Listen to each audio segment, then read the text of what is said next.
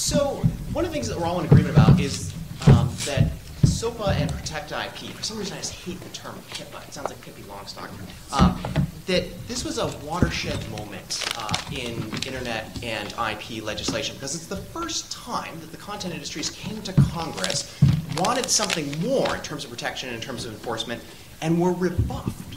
And in many ways, the shock and anger of proponents, people like Chris Dodd, who said in effect afterwards, don't come to us for campaign contributions anymore, is really sort of emblematic of this, is that this had never happened to them before.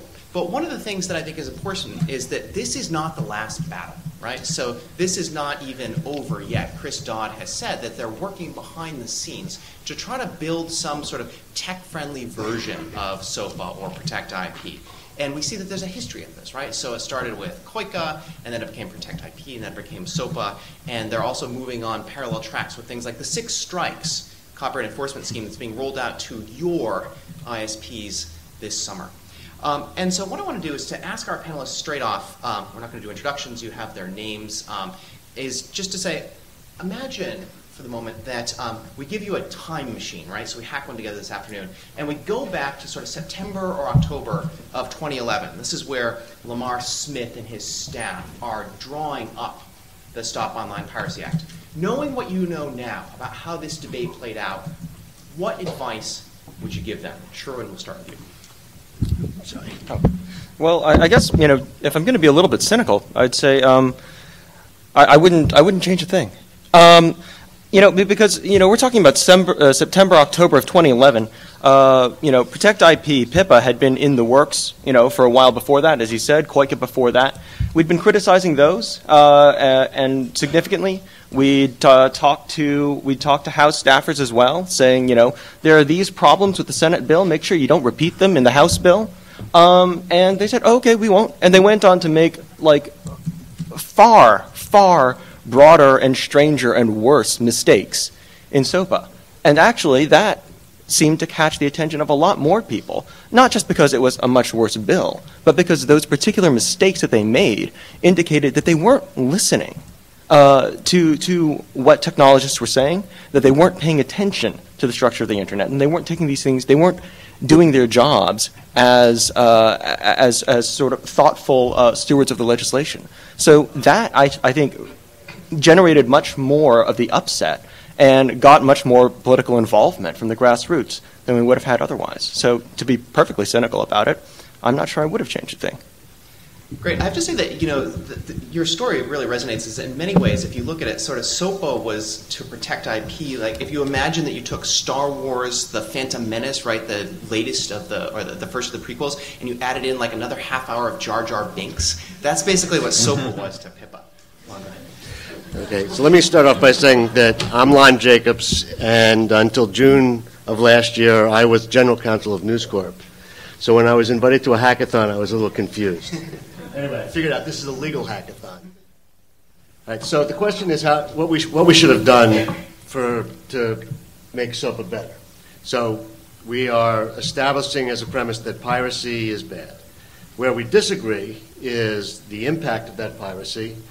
For example, I think Tim Wu described piracy as roughly equivalent to mosquitoes swarming around the media companies. Not really that big of a problem, whereas I think the media companies would say that, well, it may not be an existential threat, it certainly does threaten the jobs of thousands of hardworking middle-class Americans. And there's also, now the major disagreement is on what the necessary weapons are to combat piracy, whether SOPA was, in effect, a mosquito net or a neutron bomb. So what I wanted to do is go through what I think were the 3 major problems of SOPA. First was the private right of action, which also had some concerns about due process. And there was also the vague drafting. My favorite was that it would be a violation of SOPA if a U.S.-directed site is taking or has taken deliberate actions to avoid confirming a high probability of the U.S.-directed site to carry out acts that constitute a violation. So you could understand why a company like YouTube would be very upset, claiming that this eviscerates the safe harbor of DMCA. And then 3 was the specter of censorship, that users would not know which sites were being blocked or why, which obviously leads to a number of concerns about abuse and overreaching. So I thought that what we would do is let's look at what existing laws and proposed laws there are around SOPA. We have DMCA, which has morphed into DMCA Plus, which I think most people think is working pretty well, with the possible exception of Viacom, which is continuing with its lawsuit. But that filtering works, but it does not accomplish what SOPA was intended to accomplish, which was to get at these foreign websites. We have the existing law enforcement agencies, which are doing effective work. They've shut down Mega Upload. So there's that. And then there's what you mentioned, the 6 strikes, the graduated response, which does not raise the issue of censorship, does not raise the issue of due process or vagueness, but it doesn't really go after the pirate sites. It's really going after the end users and not the real villains in this. So what I thought, well, there's a new statute that's floating around Congress now called CISPA, which is to attack cybersecurity. Here, the difference is that involvement is voluntary and that there's complete immunity for the internet companies that cooperate. And not surprisingly, all of those internet companies who are concerned about your constitutional rights of free speech aren't really concerned about your constitutional right to privacy, mostly because these are the companies that make a lot of money. The more money they make, the less privacy you have. So, just as a starting point, maybe the way to go at SOPA is you take out the private right of action, you stick with the government right of action with support from the private companies who are immunized from liability. That would be my starting point. That's right, and thanks also for mentioning CISPA, right? So this is one thing that, one of the sort of strange things is that this particular tool was put in place for IP, and it's a little bit odd, right? So we had the discussion about Craigslist and sex trafficking, and there's kid porn out there, and there's terrorism speech, and all these other things. And what we want to do to censor the internet is for IP enforcement. It's very, very sort of strange conceptually. Eric, go ahead. My name is Eric Gardner. I write for a Hollywood Reporter, write about entertainment and media legal issues, and I suppose that if back in the day I had a time machine to go back and speak to Lamar Smith, the conversation could run a few different ways depending on my capacity for being there. If I was there in the capacity of advising him as just a political leader about what he should do, I would probably say, the conversation might go, Lamar, and may I call you that? And he'd say no. I'd say, okay, Senator, and what could Representative, what could we do to make this better? And basically I'd say, don't bother. There's absolutely nothing you can do. Intellectual property, there's not going to be much upside to this issue, and there's going to be tremendous downside. There's absolutely nothing you can do that is going to placate everyone. So that would be my advice to him, just politically, and I'm sure he'd probably ignore it. If I was there representing Hollywood, and I often write to a Hollywood audience, I might give him a little bit. I might give them a little bit different advice. Now, when most people think about the evils of SOPA, the biggest negative was always the DNS blocking, the censorship idea. But to me, I don't think that's why SOPA failed. I think that SOPA failed because there was a very good picture in people's heads that the favorite websites that they were going to, Facebook or Reddit, were going to be shut down, and that it did all sorts of things like that might send Justin Bieber to jail and all that. Which would be a good thing. Yeah, well, yeah, the unintended benefits of SOPA, I suppose. So what I would say to Lamar Smith if I was representing Hollywood is, look, I think you could actually keep the DNS blocking.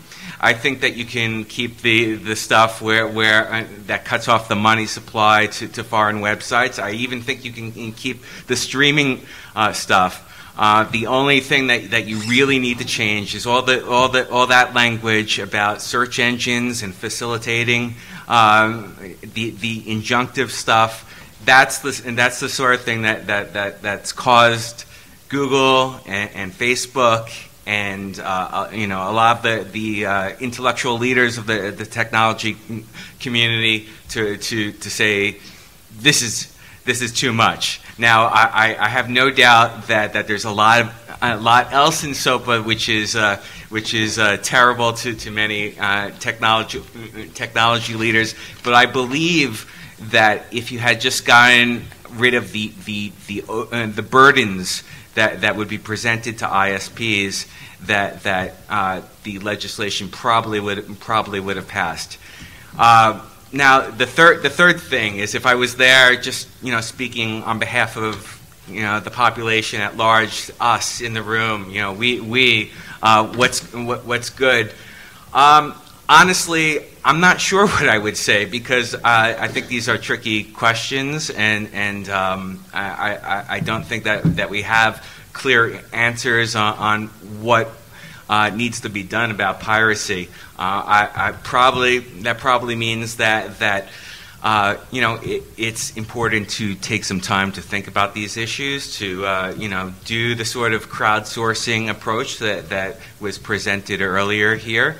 I think that a lot of the questions on some of the previous IP legislation, like the Digital Millennium Copyright Act, haven't yet been figured out, and it might make sense to spend some time with the courts to actually figure out how that's happening. I think that a lot of the enforcement issues aren't particularly clear. I think that there are things that are potentially criminal. There are ways that the executive branch could do more on piracy, and there's all sorts of questions hanging out there about injunctive relief already at the disposal of judges. So I think those sorts of issues might need to be answered first before we get into what's going to happen next. So that's basically would be my program. Great, thanks. I also just want to pitch the question tool. So we're going to take at least the last 10 minutes or so, and I'll just ask questions from here, right? So this is crowd participation, right? As geeks, it would make people nervous to do this in person, but you can type safely on the screen. It's minimal social interaction, and so we'll go with that. Hi, my name is Mead Eckstein, a technology attorney at Moses & Singer. I think, I would look first to, I would recommend that you first look to the existing laws and say, okay, how is DMCA not addressing this? Okay, well, this is an international issue that you're concerned about. Well, isn't that where treaty law comes into play? And maybe shouldn't we look at WIPO or some of the existing IP treaties that are out there to seek enforcement and let local governments take on problems in foreign jurisdictions? We have a whole network of laws that are out there, and if DMCA applied on a foreign basis might work if they're ancillary, and we certainly have trade, various ways to put pressure on countries that don't comply with their WIPO obligations. So I think that's a kind of a high level look. Part of that same idea is how is this anew? And this problem of copyright infringement isn't that new, really. I mean, it's since copyright has been around, there's been copyright infringement in foreign jurisdictions, and the copyright owners have always complained that I'm losing a market. And to me, as a counselor, it's an interesting thing to say, well, are you losing revenue by this act? Like, if we were to stop this, would the people that you stop actually go out and buy your product? Or are you stopping this because you're controlling your IP? And there's an interesting balance there, just on a broad issue, whether you want to stop this infringing use that may actually create a fan base that later on those folks might actually be able to buy your product, and by taking enforcement action now, you're actually ostracizing future customers. And you see that in a lot of different industries where I don't think the copyright owners understand what they're doing when they go after actual users. That goes, I guess, to the posting the link part of it. Another part of the posting the link was this, there wasn't a knowledge qualifier in there. It was just you post the link and you could be on the hook.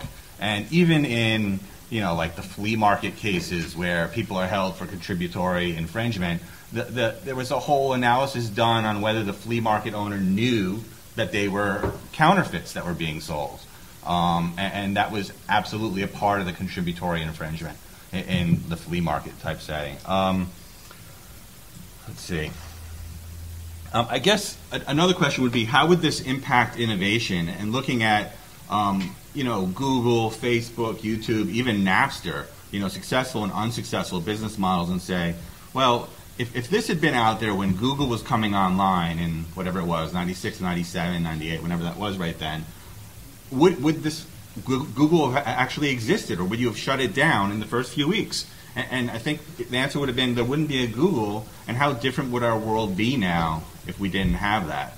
Similarly, Napster might have been shut down a lot quicker, but I don't think we would have gotten the benefit of seeing that music can be distributed in an efficient way, and people, using iTunes as an example, will pay $1 for music, and there's actually a real market out there for it.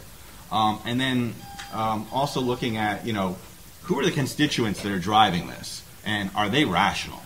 In RIAA, not to besmirch, but in their complaint against LimeWire, asked for $75 trillion in damages. That's more than the U.S. GDP by several multiples. I don't actually know the number, but so that they were asking, I think they said more money that actually existed in circulation was their actual claim for damages, and the judge said that was absurd. And so it's, are you dealing with constituents that are asking for legislation that are seeking solely to protect their own interests, or seeking, to better, copyright and the constitutionality of copyright, which is to promote the arts, right, and innovation, not to protect the copyright holders, it's to promote the arts. And so, I protect content. My job, day to day, is to protect content owners.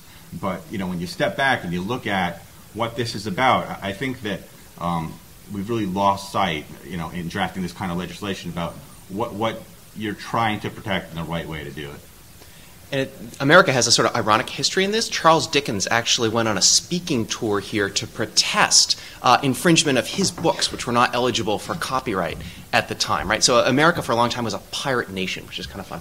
Michael? Yeah, there's a great book on that by Adrian Johns.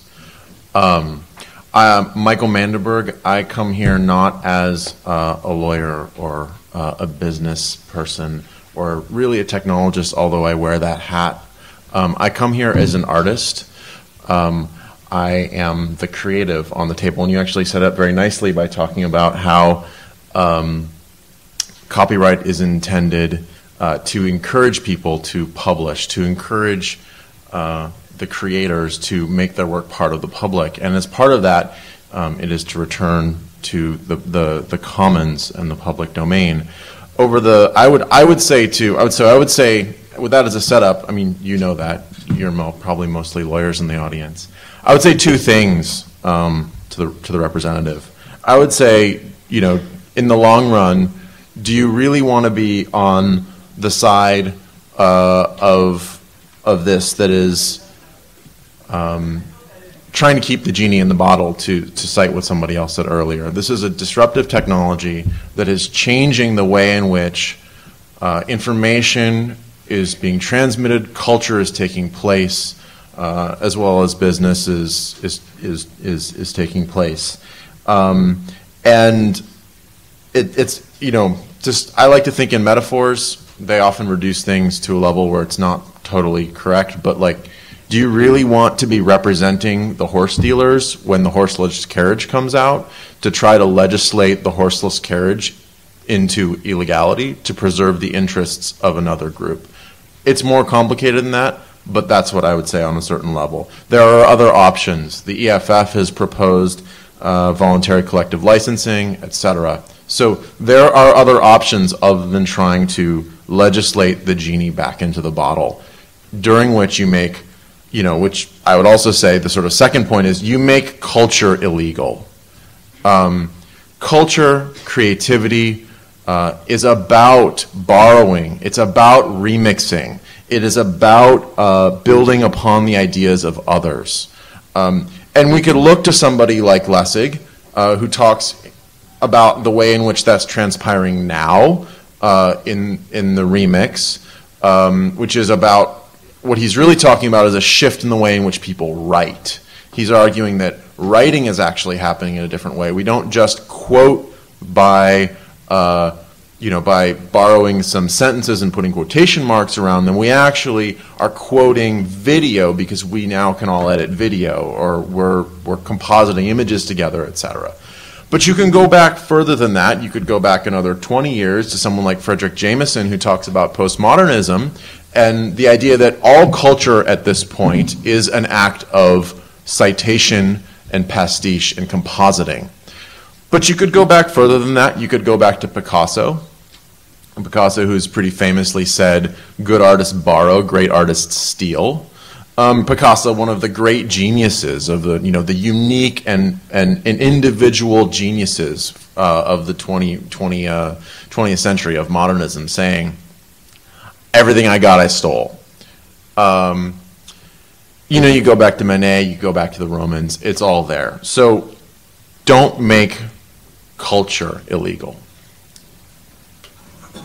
Great. So it's worth noting, too, that another irony is that many of, for example, Disney's films, especially their early films, were built on things like fairy tales that had just fallen into the public domain, right? So there's a little bit of chutzpah there of sort of taking something and saying, mine. So lastly, Wendy, so those of you who've taken internet law with me, Wendy Seltzer's fight with the NFL is basically a crash course in how Section 512 of the DMCA works. So she's sort of an expert on this. Wendy, take it away. Thanks. So I want to begin with another Lessig reference to what could be the motto of a legal hackathon, that code is law. And so the problem with a SOPA and a PIPA is trying to reshape the code in service of a law that doesn't really work for the way all of the other parts of code work, trying to break some of the architectural hearts of the internet in changing the way the domain name system works, ignoring all of the places that code reconfigures itself around those breakages and finds new ways to continue the communication that code allows. So one of the great things about the internet is that it's lowered the costs of communication. That in turn has lowered the costs of collaboration and collaborative creation and innovation.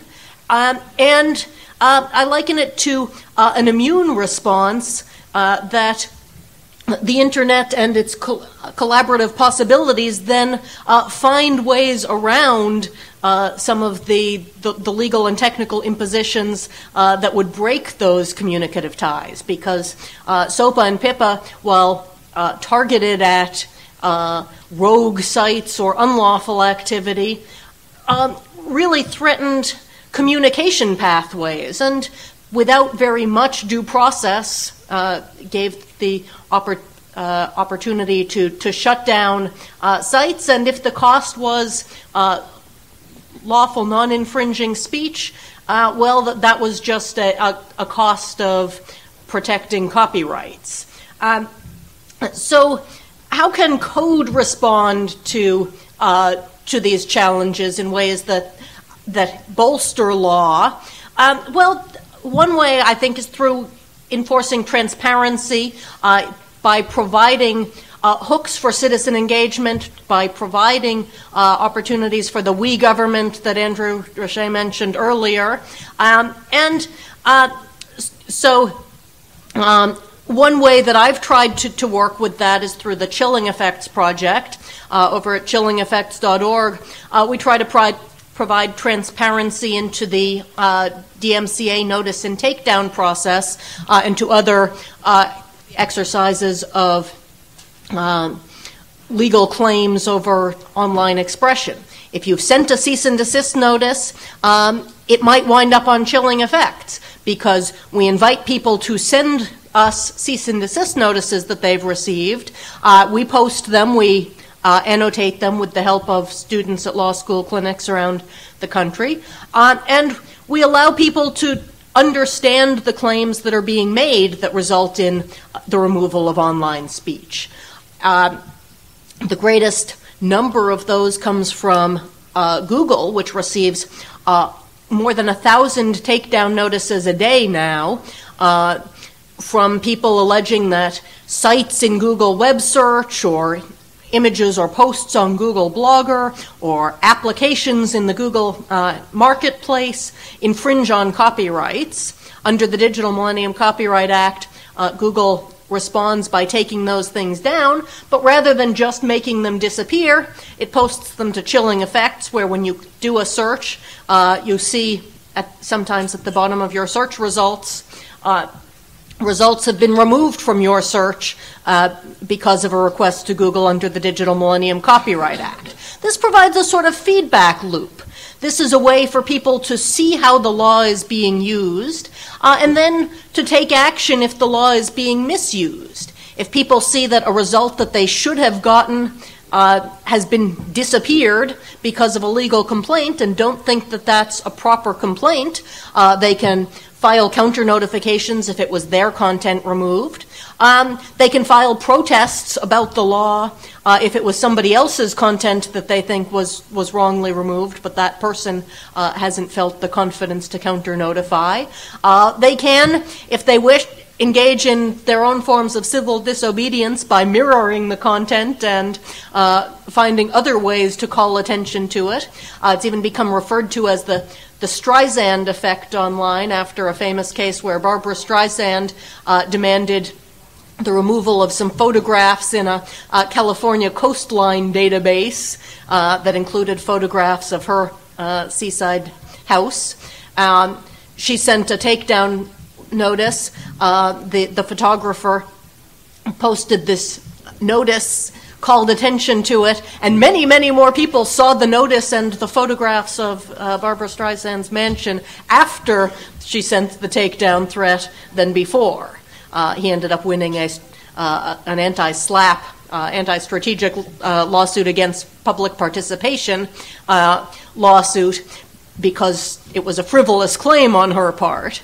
But this, in turn, helps people to reset the sending of takedown notices. It's not costless to send a takedown if you're in the wrong. And so through these kinds of transparency code efforts, we can sort of make the law more granular, give people more options to engage with it and more options to call out the problems and identify solutions. And maybe through this we can also give copyright holders additional ways to find internet-friendly ways of making money and sharing and redistributing and selling their products, not just trying to stomp out the distribution that others are making. Great. So I want to come to the live question tool, and I want to frame it in two ways. One is that Hollywood generally, if you think of content-producing industries, has fought against every new distribution technology since the age of the player-piano roll. So it's only because of a Ninth Circuit case that your MP3 player is lawful. They tried to go after Diamond Rio. Jack Valenti of the MPAA famously said that the VCR was to the American movie industry what the Boston Strangler was to a woman home alone. Right, and so in framing that up, one thing I want to think about is business models. And it turns out that essentially innovation, at least in the last 15 years, has never come from Hollywood, right? We never got effective music distribution until Apple stepped in, right? So we had Press Play and Music Now, and they were a joke. They didn't work, and they weren't consumer friendly, and they were DRM bound. We didn't really get effective ebook distribution until Amazon and Barnes & Noble got into this space, and we never got really sort of effective streaming music until Spotify came along. And so the question here is, isn't part of the problem Hollywood's business models? In this crowd, I actually think that there's probably a fair amount of consensus on that. So I also want to frame it the opposite way, which is to say, okay, now you have Amazon and iTunes and Spotify, so you can get music from anywhere from 99 cents a song to free, and yet piracy hasn't gone away. So what changes does Hollywood need to make in order to, and content producers more generally, to help solve this problem? Sherwin, we'll start with you again. Sorry. That's all right. No. By the way, I'm Sherwin C. I'm Deputy Legal Director at Public Knowledge. But actually, I do want to go straight at this question that Neo's asked. Does anyone think it'd be possible to bring the content industry to the table to craft a nuanced piece of legislation? I think, and a response to that is that it's been done through private agreement and it begat the iTunes Store. I think this is interesting in that it points a little bit towards some of the solutions that you've been talking about in terms of new business models and new ways of doing things. But I think there's an inherent limitation in that because there's only so many things you can do with existing business models so long as the law is the way it is. So there do need to be conversations about changes to the law and changes in the way that the law is applied. And I think it's entirely possible for there to be nuanced conversations about that. And there actually have been a lot of nuanced conversations about that. The question is, are those nuanced conversations the same conversations that are had in the room between lobbyists and staffers? I don't think they are. Are those nuanced conversations taking place in the presence of those staffers? I don't think they are. And there's, I think, a structural problem, a reason that that's not happening. It's not simply people being stupid and stubborn. It's people being stubborn because there is a distinct and inherent advantage to that. Because if you give ground and the other guy doesn't, you lose.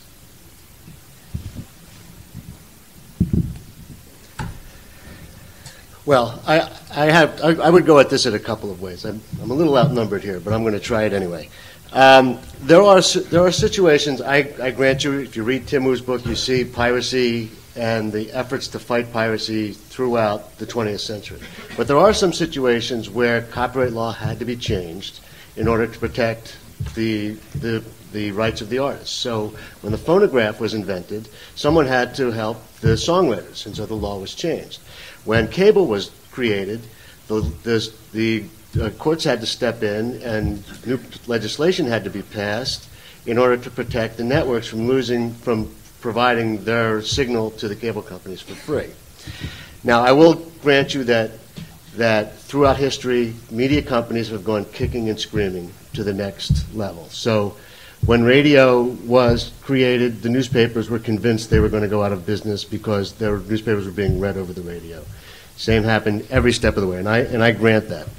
And I think that the media companies are learning their lesson slowly, too slowly, but what the media companies are no longer focusing on fair use. They grant fair use is not something where they need to focus. I think the media companies are slowly learning that they'd rather not go after the end user.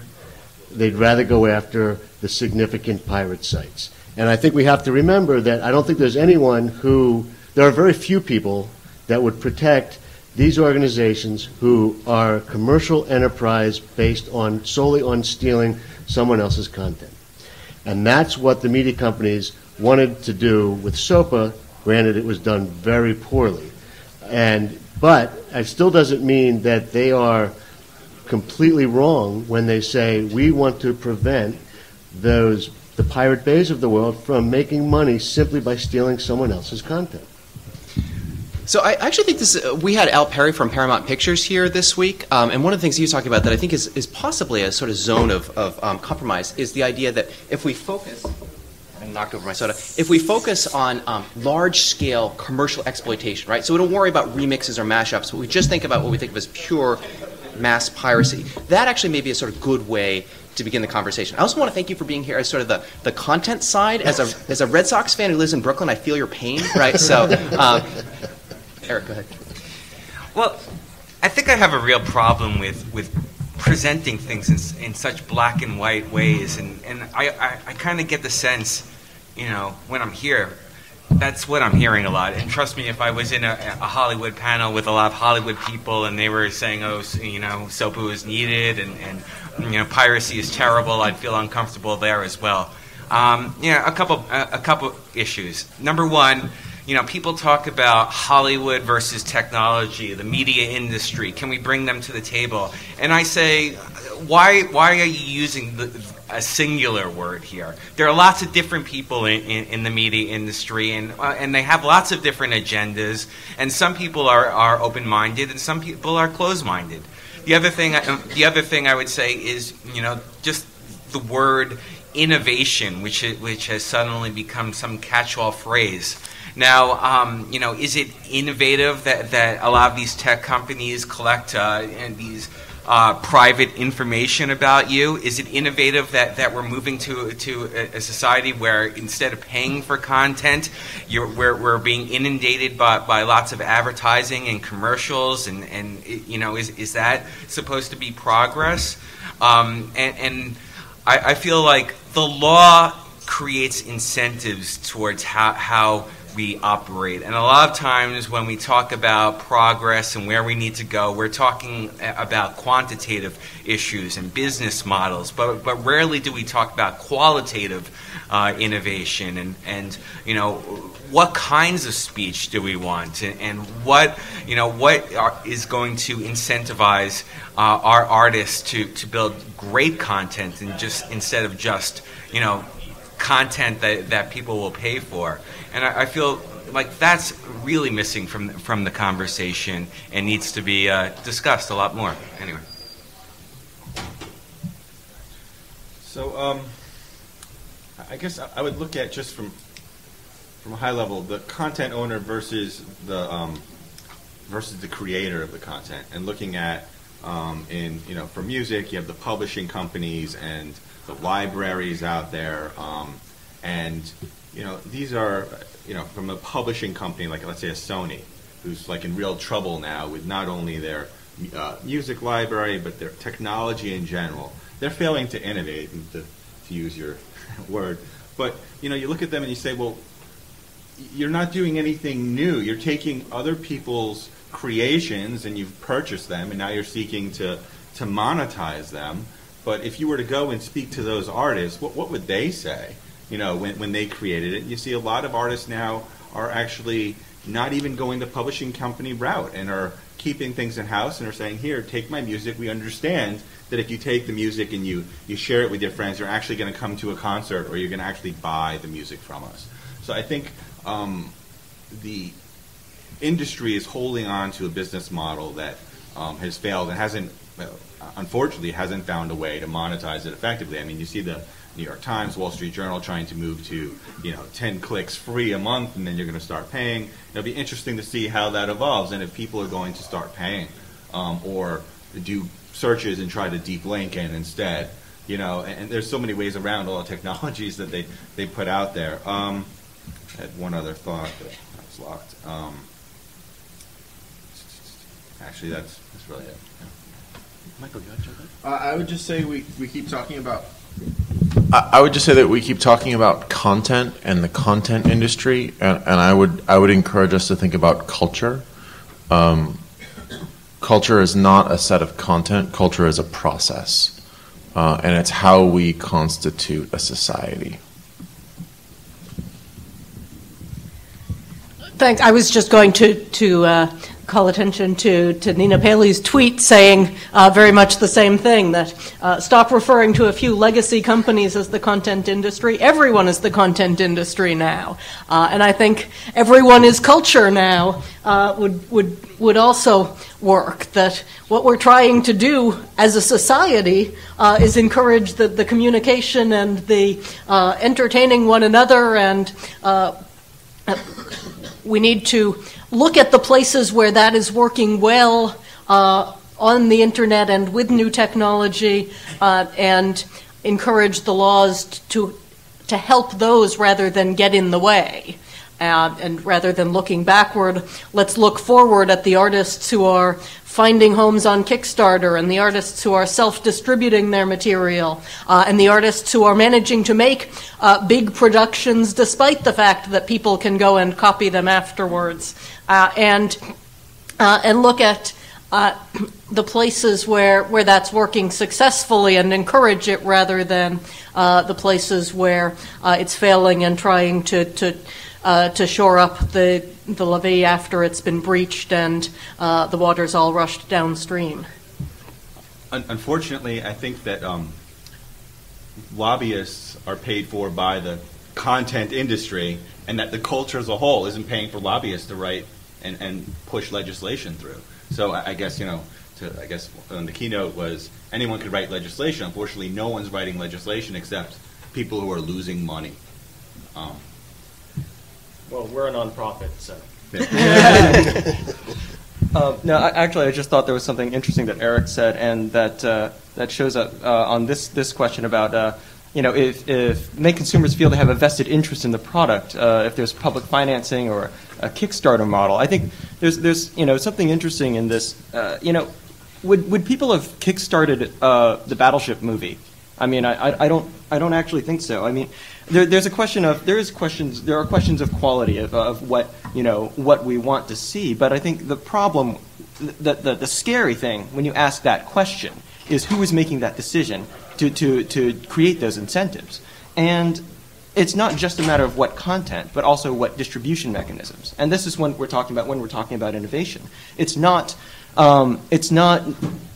necessarily to create a free-for-all, but certainly you don't want to not just pick winners and losers, but make your decisions based upon existing technology and existing models. I mean, one of my colleagues likes to joke when people ask him what it is he does for a living. He says, I protect the rights of unborn technologies. And I think it's really important to know that we are not going to anticipate the next killer app, killer distribution method. But we want to make sure that the structures we have in place are future-proof enough to do that. The existing structures that we have in Title 17 are starting to show their age and their cracks at the seams, especially when you have something like Section 106 that places a legal hook, a liability hook on the making of a copy when anything digital is copied gazillions of times, probably to no real legal effect. All of the buffer copies that are made in RAM, in caches, that don't diminish sort of any value to the copyright holder. Those are all potential legal hooks, and that shows you that the structures we had in 1976 aren't fitting. Well, at the risk of sounding like a cliche, you have to remember that everyone's talking about media companies being dragged into the 21st century, but you're asking them to be dragged into a marketplace where they're competing with free, where they're competing with pirate sites that don't pay anything for the content. And they're trying that. The music companies is innovating pretty well these days, but the media companies have Hulu. The only reason Hulu exists is because they have to come up with a business model that competes with free. And there are statutes that are out of date and need to be adjusted, and this is a give and take. But I do think people have to remember that the artists who create the content aren't going to be compensated for their content if they're competing against free.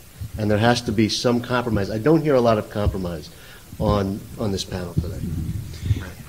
I mean, and when we talk about media companies, I think that the industry at large has done itself a little bit of a disservice by throwing out these abstract numbers like 19 million jobs lost. I just don't think that's a clear picture for people.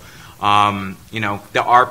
are artists who work within media companies, and they do struggle, and especially up and coming ones. The other thing I would say is that I think it's impossible not to create incentives. Whatever we have is going to stimulate some form of art, and it's going to gear art and expression in a certain direction. And if we stand back and say that there should be no laws and less structure, then perhaps art and expression moves towards a populist direction. And if we decide we want commercial expression to be of more use, and we do this statute and that law, it'll be moved there. But what I'm trying to say is that the structure is always there, whether you believe it or not. And just because there's no SOPA, and even if we repealed all the laws, it would gear art in a certain direction, and it might not be towards innovation. Innovation is just something that is just a label that we put on it. It's qualitative, and we might not want judges determining what's great art, and we might not want our lawmakers to do it either. But these sorts of things happen. So we need to wrap up for lunch, but I want to leave you with two thoughts. The first is that even in a world of piracy, everyone admits that we're going to get content. We're going to have cultural production. And the question is what kind of cultural production we want, right? So we may not necessarily want John Carter or Transformers 3, but I remember a few years ago in the Oscar debates, it was pointed out that the most popular movie that year, by sheer voting, by people who bought tickets, was Alien versus Predator, right? So we have to remember that. These are things that people enjoy and people like. And that there's a diversity out there, right? There are people who create video games and software and origami and quilts, and all of them have some interest in this debate. And that's what I want to close it with, which is that's what we're trying to do here with Hack the Act, right? We're trying to have the conversations that Sherwin was mentioned and to bring them out into the open and to try to have a much more sort of nuanced and varied conversation about how to arrive at a balance and how to get to the compromises that Lon mentioned. And so with that, please join me in thanking our panelists.